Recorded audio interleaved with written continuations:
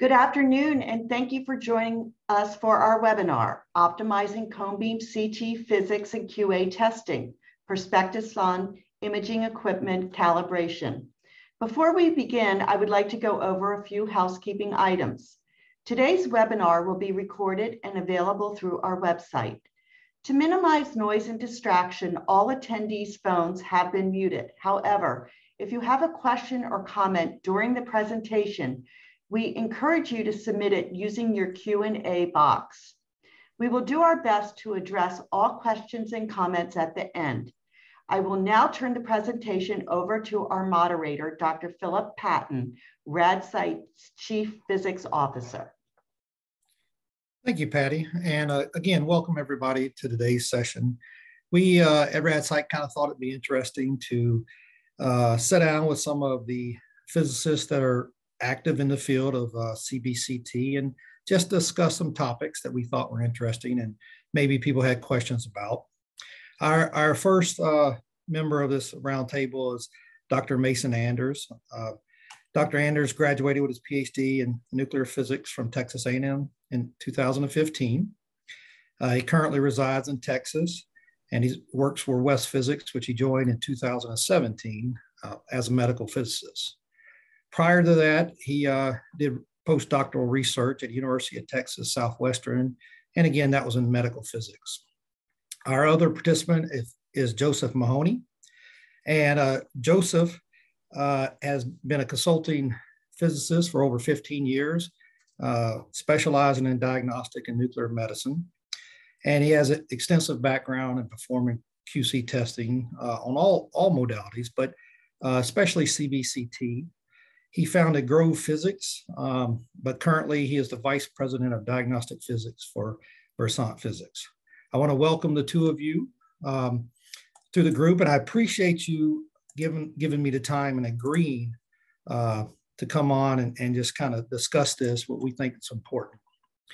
So the way this roundtable is going to work, we kind of got together and we discussed some of the topics that we stumbled through or had to work through when we first started dealing with CBCT. And we thought other people would be interested in kind of seeing what we've learned on our way. So the first area, and it's pretty straightforward, is what's the difference between traditional CT and then cone beam CT, and what challenges is presented by that. So Joseph, what's your experience dealing with that? What are some of the challenges and some of the differences that you had to overcome? So obviously cone beam or fan beam CTs, they're both generating they're acquiring data on a 3D volume that can be viewed on screen either as a 3D reconstruction or as slices.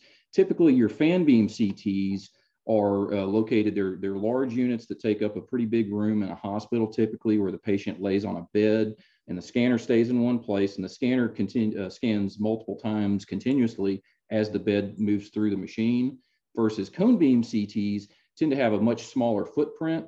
The bed, there's not a bed that moves through the scanner. Typically the scanner would only make one rotation, but it's able to acquire a pretty nice volume because it uses a much wider flat panel detector than a regular fan beam conventional CT would do. Tends to be a slower rotation. So where a conventional CT scanner might scan one rotation per second or two rotations per second, the cone beam CT typically might take anywhere from 10 seconds to 30 seconds to go all the way around and create one rotation. So that creates some issues that you wouldn't see so much in conventional CT. Specifically, one of the challenges I know for patients is making sure that the patient stays very, very still through the course of that whole acquisition. The benefits to that, once again, it does have a much smaller footprint, doesn't require near as much space or electricity requirements. It can typically go in an outpatient office, generally has significantly lower dose than a conventional fan beam CT would have, and less training is generally required for the operators. And from an imaging standpoint, the cone beam CTs tend to have very good resolution compared to conventional CTs. Traditionally, low contrast detectability and soft tissue contrast are not really known for its strengths, but from what I understand, there are actually some applications coming out for mammography. So I believe this is a evolving technology that is improving all the time. But essentially, those are my initial thoughts. Mason, in your experience, where do you see most of these CBCTs located? Most of them I see are in ENT clinics. I've seen less often in like orthopedic clinics as of now, like scanning feet and ankles and knees and sometimes arms. But that's growing for the orthopedic, and even a bigger slice that's growing is in dental practice. Yeah, that's where I've been seeing it, mainly in dental. Yes, in dental, they're replacing just dedicated panoramic machines with combined cone beam CT and panoramic machines. Yes, that's where they take advantage of that very high contrast. I mean, sorry, higher resolution of cone beam CT combined with low dose makes it really well suited for dental applications and any kind of sinus work. Yes. Yeah, and when the low footprint that you discussed, Joseph, it makes it ideal for those type of settings because you're not taking up so much room geometrically. So, well, with that in dental, because dental's not really regulated a great deal in the physics community. What's the importance of physics and QC testing of this in your mind? Mason, I'll let you start. See. It's very important because medical physicists make sure that the image quality is acceptable.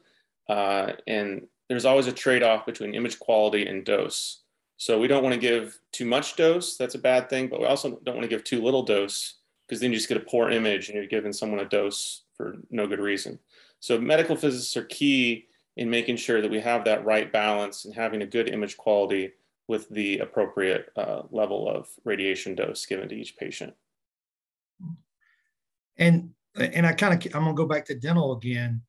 It's a little bit difficult to relay that importance to some of the dental facilities because their dental units typically are not evaluated frequently by a medical physicist. So you kind of have that little bit of a pushback or a little bit of education that you have to do. And is that what you're seeing as well, Joseph? Yeah, I would say I would agree with that. I'd also say that because this is it's still evolving technology, and because there are so many different applications, that there's not really one gold standard of quality control testing versus if you take conventional CTs in hospitals, they're all similar enough that there are existing phantoms that have been used pretty universally for the last 15 years. The cone beam CTs, a lot of the fields of view are not big enough to image this whole ACR GAMX phantom that's been typical in the medical field. Patty. Yeah, so the QC programs are all pretty unique. The recommendations by the different manufacturers. So back to the question of why is the physics and QC testing important? Part of that is that you need somebody who understands the importance of the tests, the specifics of the test for different machines, and also sometimes there's some judgment calls. Sometimes you're comparing apples to oranges and knowing, say, what trade-off is acceptable, like Mason mentioned, between dose and image quality. So that's something that physicists are trained to do, and that I think it's really important to have a physicist in the loop for some of those decisions. Yeah, Patty, next slide for us. So you actually kind of started talking about our next question that I was going to bring up, and that's the variability between the cone beam CT units. And I was part of the initial group that looked at trying to set up standards for testing this. And I was quickly shocked at how many various units there are, how many different types of units, how specific they were for a particular acquisition, how they vary greatly on the way they did certain things, the way they did their QC. Can you go over that a little bit? What's your knowledge of that, or how do you see that? Yeah, so once again, yeah, the manufacturers all have such different recommendations, and compared to conventional CT, once again, we've got a higher resolution expectation. So where in a fan beam CT, 7 millimeters or 7 line pairs per millimeter might be acceptable resolution, a lot of the cone beam CTs expect like 15, 16 line pairs per millimeter. So there is a higher resolution expectation, but there's also at the same time usually a less restrictive low contrast, like soft tissue, essentially specification. So we would typically look at CT number accuracy for several different materials, and the tolerance ranges for cone beam CT tend to be wider. There are, I guess, another issue, another reason why the traditional fan beam CT QC methods don't really apply themselves as well as there's something called cone beam artifact, which essentially the way you can think of it is if you have mini blinds and they're all oriented horizontally, and you can see straight through the mini blinds in one direction, but if you look up or down, they're blocked, and so you can't really tell for sure that the slit goes all the way through. So something similar happens in cone beam CT because the X-rays are only coming from one point. You're not making a picture and then moving a little bit and then making another picture the way you do in conventional CT. So there's some of the concepts that you would otherwise use, like slice thickness in fan beam CT, really aren't applicable, but that's a few of the differences.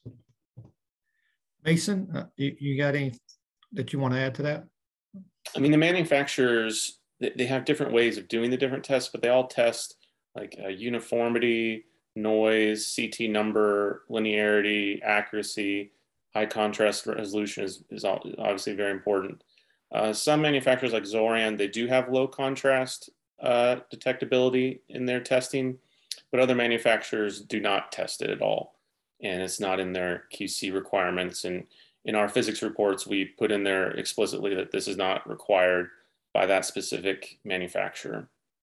And so from what I found is machines, when I test them, in general, they all seem to pass almost all the time, and the image quality is typically very, very good. So, yeah, one of the biggest challenges I had when I first started looking at CBCT, obviously you start from CT and look at what's been established in the past, and then try to, adapt it to CBCT. And the biggest challenge was, as you stated, manufacturer A would measure a parameter completely different than manufacturer B. And not only would they do that, they would have different ways of, or different passing scores for those. But you're right, they're measuring the same physics or same physical quantity, but the approach they used was quite different. So that, quickly it became obvious that there's not a uniform phantom that was already out that can be used for each one. And so now you're having to kind of go back to the manufacturer's phantoms and see if they're going to adequately give you what you need, and then kind of do your testing based on that. So that has been a challenging part. And I'm glad to hear that the two of you kind of have the same experiences where, you had to default to the manufacturer and then look at how they addressed it and then tailor your testing for that. But in the end, you're getting the same types of measurements that you're looking for. So next slide, Patty. Mason, I'll let you go ahead and start with this one. What are some of those key physics measurements for cone beam CT? You mentioned them, but we'll go ahead and summarize them all. And then Joseph, I'll let you follow up.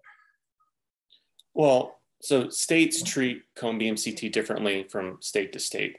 And some states like Texas treat it as like a normal X-ray radiographic machine. And so they only require a survey every 2 years instead of every year, like a CT machine. But some states like Arizona, they don't have cone beam CT really mentioned at all in the regulations as of now, and they treat it like a CT machine. So it's really important to go by what your states require. Make sure you have a medical physicist who's really, in tune with what the regulators require. But I also encourage, if there's any state regulators out there listening, go to the CRCPD Conference of Radiation Control Program Directors website. They have suggested state regulations that treat cone beam CT differently than CT, because they're not meant for the same, CT and CBCT are not meant for the same application. Cone beam CT is meant for dedicated applications, where CT is more for general applications to the whole body. Yeah. And Joseph, on that, what are some of the challenges you found measuring the dose? And I'm just actually, I know we're going to discuss some of them a little bit later, but currently when you're measuring a dose, what type of approaches do you take? And then we'll kind of explain why you take those in a little bit. Okay, so there's not necessarily a consensus at this point, the best way to measure this. I do prefer to measure, to at least make an attempt to measure CTDI, which is not, CTDI is based on, fan beam geometry, and it's dosed to a phantom. And there are certainly some challenges when to do that. So in a hospital, say in a fan beam situation, you have a bed, you can put a phantom on the bed, chamber in the phantom. Typically you would use a 10 centimeter long chamber, and you would irradiate the center of it. And because of the large distance from the tube to the chamber, there's not a lot of divergence. You have a pretty good idea how much of that chamber is being irradiated.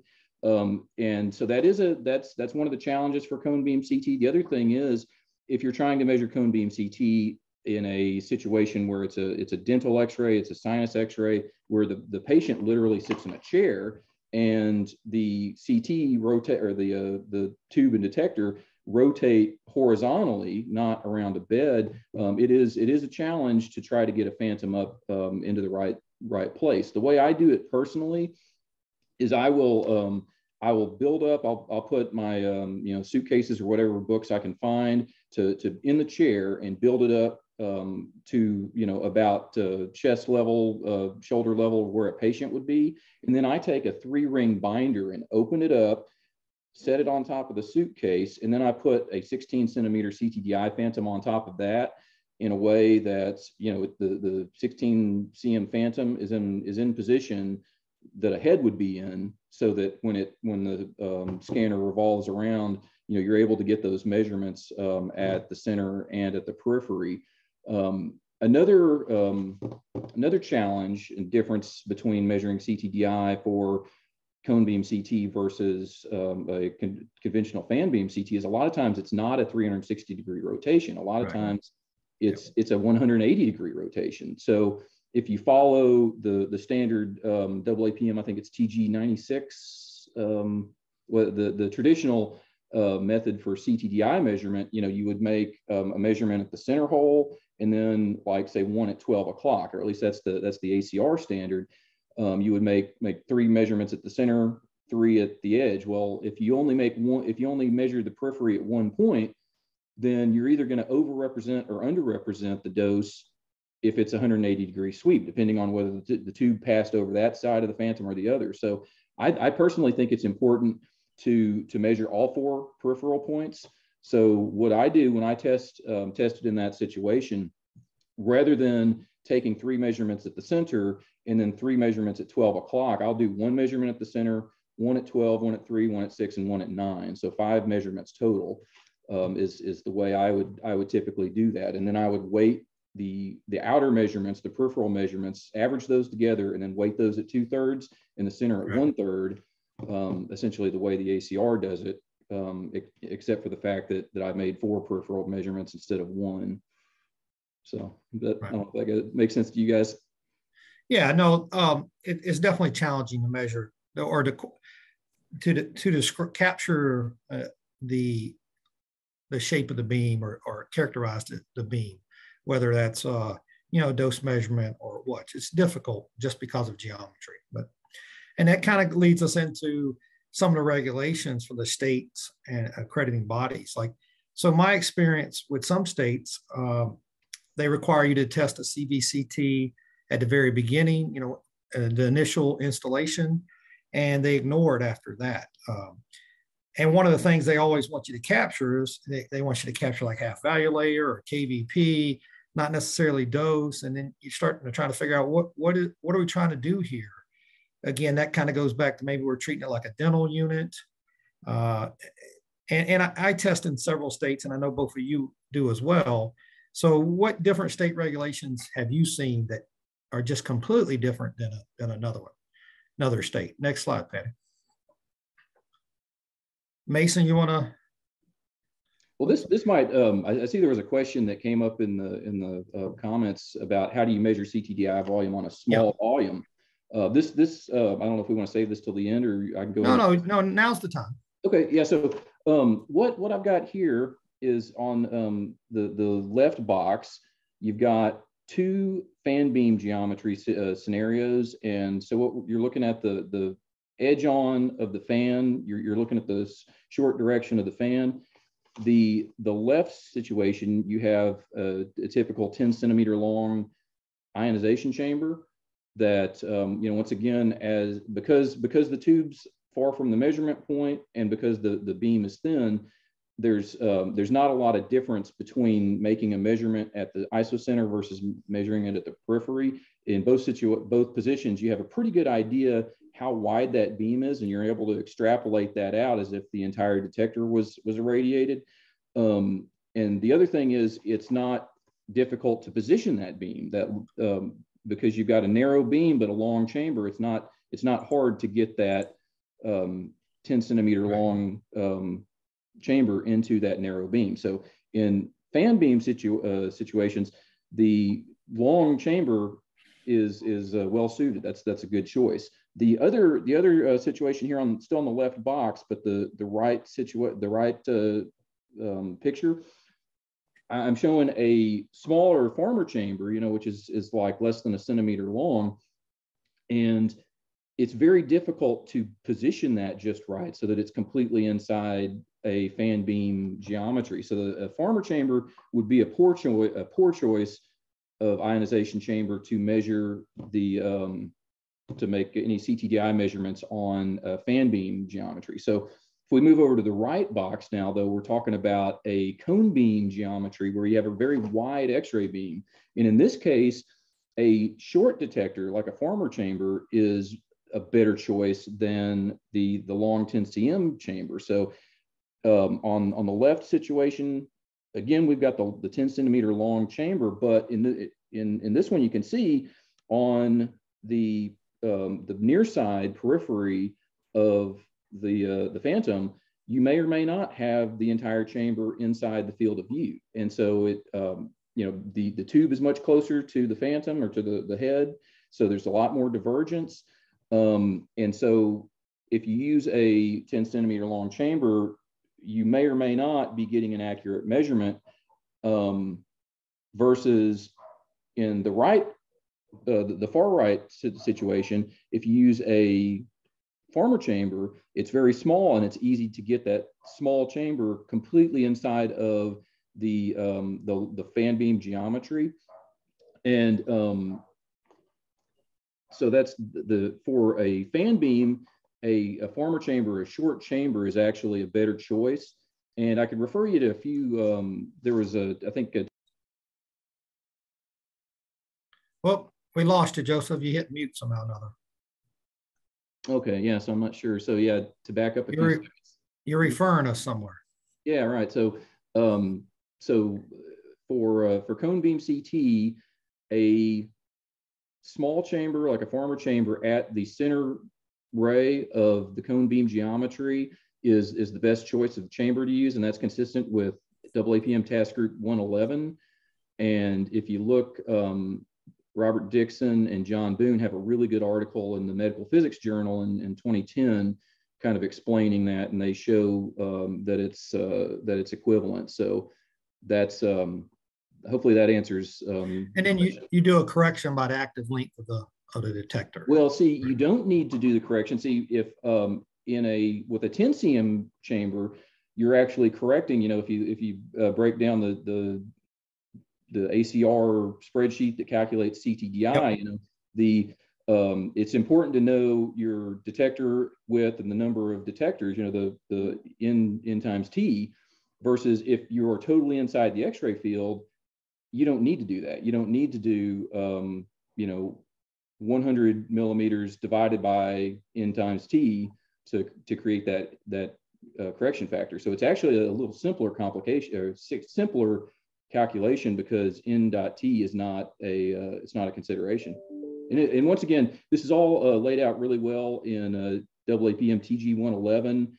And if you find the Dixon and Boone article in Medical Physics, I think I had the name written down. I think it was, cone beam CT. Well, if you look for cone beam CT dosimetry, if you're a physicist and you have access to the AAPM, the Medical Physics Journal, I definitely recommend that article. Yeah, this is some of the same things that were first being looked at when we started going to the very large number of detectors in conventional CT, especially Toshiba, when they started doing a wide one that was going to be more than the 10 cm chamber. And you're on mute again, Joseph, somehow or another. So next slide, Patty. So Mason, in your experience and traveling through the different states and looking at CBCT, what type of variabilities have you seen, and some of the states that have some of the best regulations that really capture what we need or what we believe is needed for cone beam CT? Can you address that? Yeah, so it's lower dose than CT, but if you have a high patient load, it's still important to have a shielding design done and have like a radiation protection survey done. Some states like Texas require a radiation protection survey for a cone beam CT. They don't require it as of now for dental CT. The requirements are just a little less. But with dental CT, I'm seeing, as they're transitioning away from panoramic to more cone beam CT exams, I think that's something that does need to get looked at for dental, is requiring a shielding design and radiation protection surveys. So the best states require all of that done. Like, they require the shielding design to be turned in before construction even begins on the CT suite. So, but some of the states just have less requirements. Yeah, I agree 100%, Mason. I know I've been to several dental sites where they've, say, removed a traditional panoramic X-ray and they put in a CT, and they, one of these cone beam CTs, and they do produce significantly more scatter. And if I come in and do an area survey, I've had a few sites that were surprised that they thought it was basically a one-to-one replacement, and it wasn't going to produce significantly more scatter, and that the additional lead shielding in the walls was not going to be necessary. But I definitely, anybody on this, anybody listening that is a dental office, that you're replacing a pano with a cone beam CT, I definitely recommend you have a shielding specification done, so that you don't find out after the fact that you're going to need to go back and do a renovation and add lead shielding to the walls. It's something that I've seen more than once. Yeah, I've seen that as well. The common question I'll get is, hey, I'm replacing this. I'm assuming I can just swap it out with a CBCT. And they're really shocked when you say, no, it's not that easy of a transition. Some more things have to be answered first. And in particular, we have to look at the shielding requirements, if there are going to be any. So there's some education opportunities there as well. Again, that's primarily in the dental suite. And I don't want to sound like I'm coming down on the dental suite. It's just their X-ray experience is really low exposures. And so that's what they're familiar with. And now when they're going to a cone beam CT, the exposure values can climb up because of the number of patients. Because with a shielding design, normally, almost always you have a barrier for the operator, a lead shielded barrier to protect the operator. Whereas with some of these dental practices, sometimes there's not even a door, it's just an open space on the wall, and the button to push it is right next to that open door.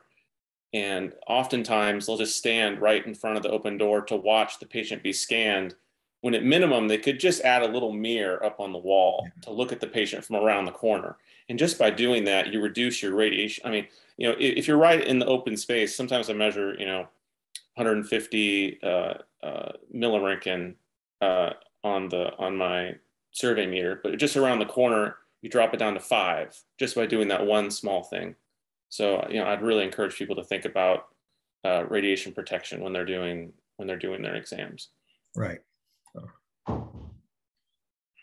So one of the questions that just came up is, well, what's the value of annual physics testing by a licensed third-party physicist for cone beam CT?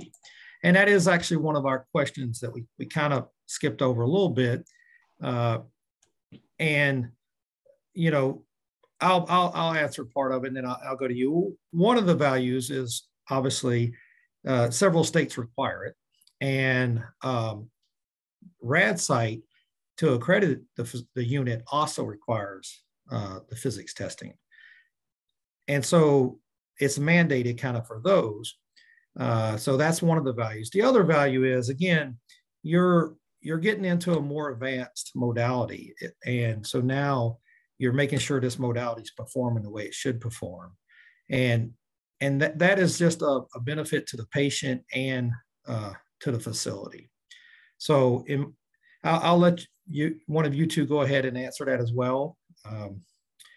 Again, only the low-tech ones are not really mandated to be tested right now, like an X-ray unit or a dental unit.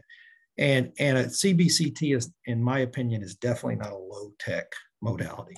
Yeah, I think that's definitely, I would say, the biggest benefit to having a physicist involved, and at least at an annual testing level, is the dose measurement. Because while most of the manufacturers will have their own manufacturer-specific QC, and it's automated to different levels.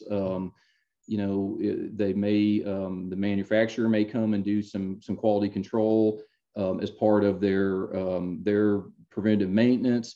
But the dose measurement is something that I think is definitely worth having a third party involved with, because this is a significantly more radiation producing modality than either intraoral or panoramic or you know. So, you know, one example is fluoroscopic X-ray. Is almost every state that I'm aware of requires annual dose measurements on fluoro, and I would say cone beam CT produces at least as much, if not more, radiation than fluoro does. So you know, whether or not you see the value in another person who's trained in quality control coming in and putting their eyes on you know, your quality control and that's specific to your cone beam CT, whether or not you see the value in that, I think that the dose measurement is absolutely something that a physicist needs to be checking routinely. So on that dose, one of the attendees asked, have you ever measured DAP instead of the CTDI? Just, you know, one, because of it's easier to measure than CTDI. And I've actually thought about that a great deal, about should we move away from a CTDI measurement and how we want to actually determine what the exposure is. Have either one of you looked at measuring something other than CTDI, in particular, this case, DAP? Yes. For CareStream machines, we've moved exclusively over to measuring DAP. We used to measure CTDI, but we found, just for like reproducibility reasons, and just to make the survey more robust, we decided to go in the direction of just measuring dose area product, because we can put our detector right in the middle of the detector on the machine, and it's very reproducible. It's very easy to set up, and it's very easy to train physicists how to do it well. And the machine gives DAP directly on the machine, so we can compare apples to apples with our numbers. And then we can convert the DAP to an effective dose based on research by other medical physicists who've scanned like phantoms and done dose measurements. And then we can compare that effective dose to, say, an effective dose given with a conventional CT machine. We can show how that effective dose is much lower and is good by comparison. Yeah, I know a lot of people who just prefer to do it that way because of the ease of setup. You know, I wonder And there may be, I don't know, Mason, or do you know how, if you were going to do like an effective dose estimate based on DAP from a cone beam CT? I don't know. Has there been any research? I'm just asking because I don't know, honestly, if there's a good way. I know that for CT, there are ways to convert a DLP to the effective dose based on the ICRP, tissue weighting factors, and so forth. But maybe that's an opportunity for more research if anybody's looking for a research opportunity. There are some research papers out there that they've done the research to convert a DAP to an effective dose, and they give a bit of an error range. It's probably not as exact as using like a DLP method with a K factor, but even within that range, I think it still shows that even if you go with the most conservative high dose effective dose that it could be, is still much lower than a conventional CT. Sure. Yeah, and so back to the third party question, I think as we get more and more experience measuring different quantities for different machines, we'll start kind of narrowing in to a set of tests doing a certain way. And either it'll be, vendor specific, or we'll kind of get to where we can actually be, the vendors will start moving toward being consistent with other vendors about how they do things. I do see that this is the way it's going because like you're saying, you want to do what's best for the patient. You want to make sure you have patient safety. You want to make sure you're optimizing the actual exam. So as we get more and more experience in that, I do see the third-party physicist being a primary role doing this on an annual basis. I venture to state that states are going to start requiring that on an annual basis for the ones that are not. And as that happens, there'll be a lot more experience or a lot more attempts at measuring dose where we're using a DAP method or another method, and we'll kind of come up with a consensus way. It's like everything else, initially you start out looking to see how the best way to do it, and then you just kind of figure it out as you go along. And I think that's where we're going. Yeah, but I do think it's very important that we tackle those topics and start looking at those, and which is, I'm not sure how many cone beam CTs each one of you do. I know it's more than the number I do. But 5 years ago, I did none a year. And now, it's a good percentage of the work I do. So I think, Mason, it's a much higher percentage of the work you do than I do. But again, 5 years ago, I didn't really do any. So that's how new we are at testing them. So. Yeah, I think any new modality, until the technology of it eventually kind of plateaus, is going to go through sort of an evolution of what is the proper QC and what can a standard be. I think if you go back probably 25 years or something like that, when multi-slice CT was new, that was an issue then. A digital mammography sort of went through and arguably is still going through something similar, where the different manufacturers are all different enough that there's not one, or not until recently was there one set standard. They all had their own individual standards essentially. Yeah. So I think that's just the stage we're at now in cone beam CT. And so for like curve beam machines for orthopedic, the patient stands like on a little table, like a little circular table. And we still do CTDI for that because that's very easy to set up. You just set it right there on the bottom where the feet go, and it aligns perfectly, and you can get your measurements, pretty easily. So it's easy just to reproduce it. Yes. Yeah. Because I've done some kind of like the method you've done, Joseph, where I've kind of stacked up and I measured some values, and they're 80% different than the year before, and it's all because of geometry or something. I had to go back and look at exact geometry I did the year before, and so yes, some of those are difficult to reproduce. So one of the ones we're talking about shielding, and you mentioned that people, some of the technologists are standing outside of the wall. I've seen where they just had curtains, and so with that, what's your thought about the technologists being mandated to wear dosimeters, or Do you think it should be left up to the state? What's your opinion on that? Well, I think there can be a happy middle ground where, for the first year or two of use of the machine, they should wear a dosimeter to see what the dose is and have best practice. But if the dose is so low that it's virtually zero, I can review the data and I feel comfortable writing a letter, basically saying, unless your patient load increases by a bunch, you're safe to discontinue use. But it may still be a good idea to have like one area monitor, like on a wall, just to see what the dose is doing over time. Yeah, one thing I think is worth being really careful about, though, is, as we mentioned, just, stepping into, say, an open doorway versus being around the corner. You're going to go from, almost zero dose, over on one side. And if you, behind the wall, and if you stopped wearing a dosimeter, you could potentially get complacent and right. Peek out around the corner more and more often over time. So if you stop wearing a dosimeter, you probably want to make sure that at least you have a policy in place. Yeah. Maybe some signs posted.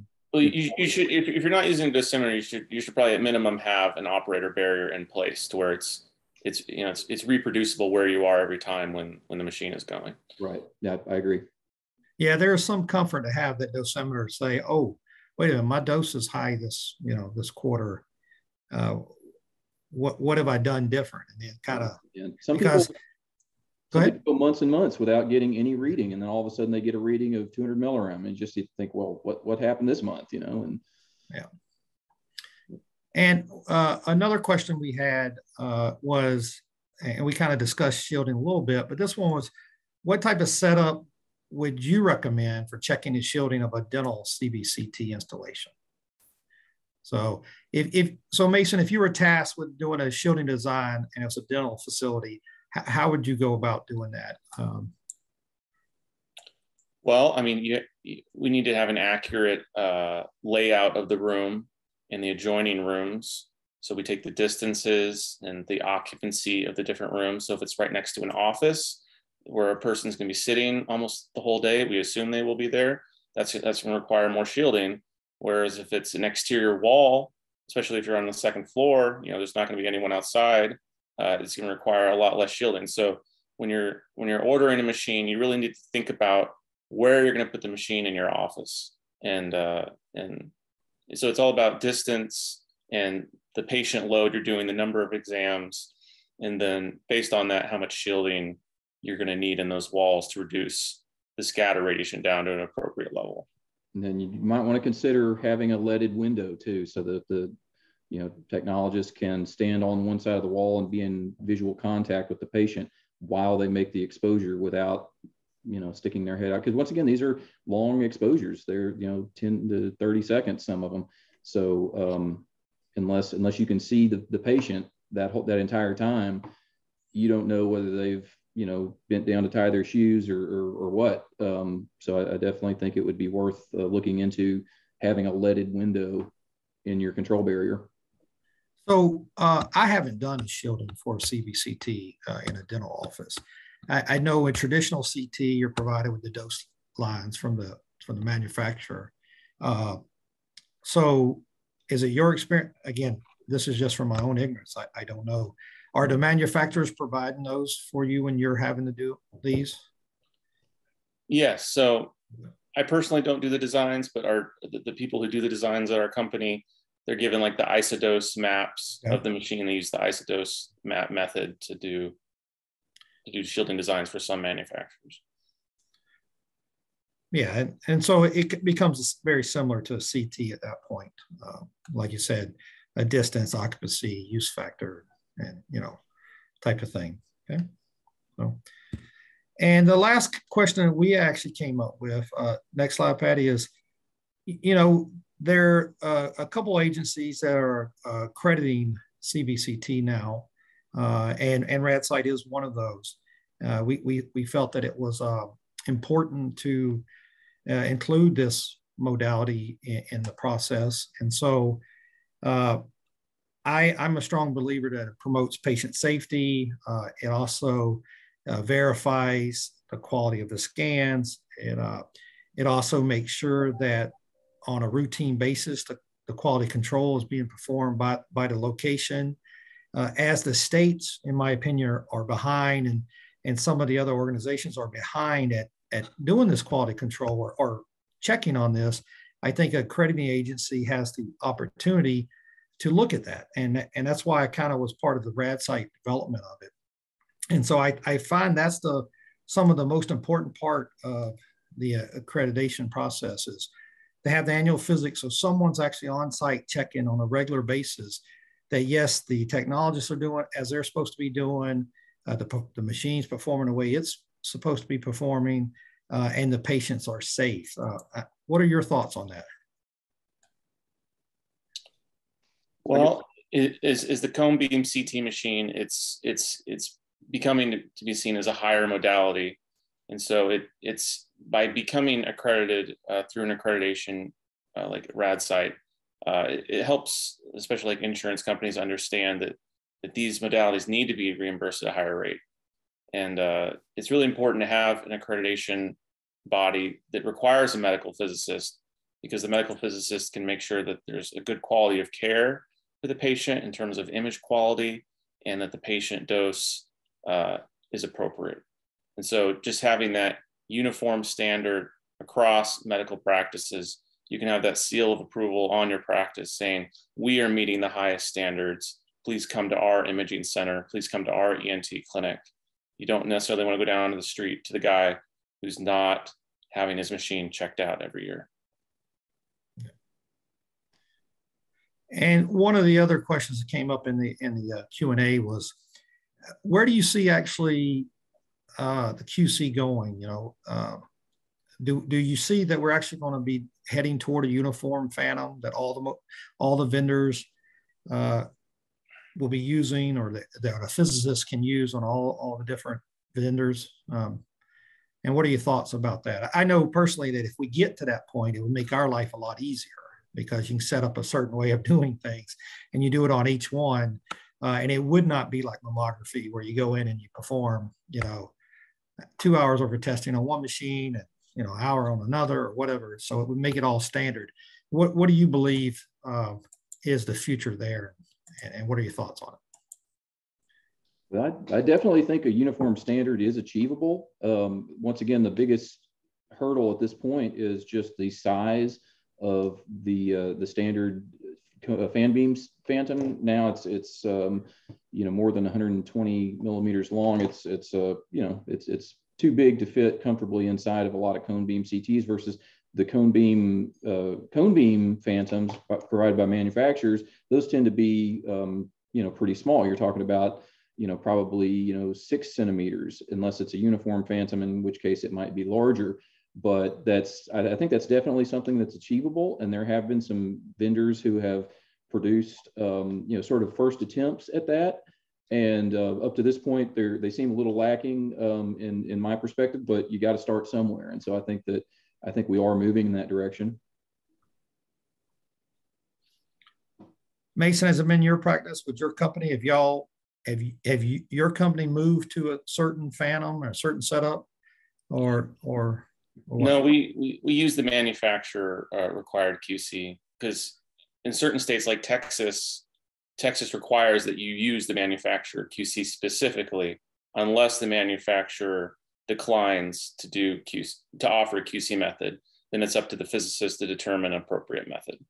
So until something more uniform becomes more standardized and states start requiring it, we'll probably stick with the manufacturer QC methods. Yeah, I agree. It'd be nice if we could first target the dosimetry component of it and at least get to a uniform method of doing that with a uniform phantom, something that would be ideal. And then we could look at a QC, because it's pretty easy to run the manufacturer QC. And like we said earlier, you can get the values you need to actually properly assess the unit based on their phantoms. So is there anything else that you think I haven't targeted that you want to discuss about this rapidly growing and advancing modality? where you see it in the future, or where you hope it is in the future, or the physicist's role with it? Well, it seems to be growing rapidly because especially like ENT clinics and orthopedic clinics, they can get reimbursed to their clinic rather than sending their patients out to a different imaging center. And they can have direct control over the images and image quality that they need for to do their diagnostic work instead of sending it out somewhere else. Yeah, and it seems to be popping up in a lot more in surgery and interventional labs, where a traditional C-arm that would just normally do fluoroscopy, now a lot of them are capable of doing a 3D cone beam reconstruction. I think just about all the major vendors now have C-arms with that capability. So it's exciting to watch it grow.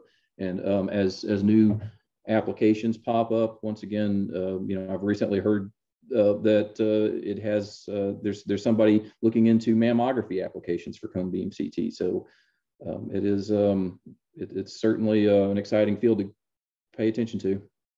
Yeah, I agree. I think it's probably the fastest growing modality right now. I may be wrong on that, but that's just my opinion. Some of the other ones have already kind of plateaued, and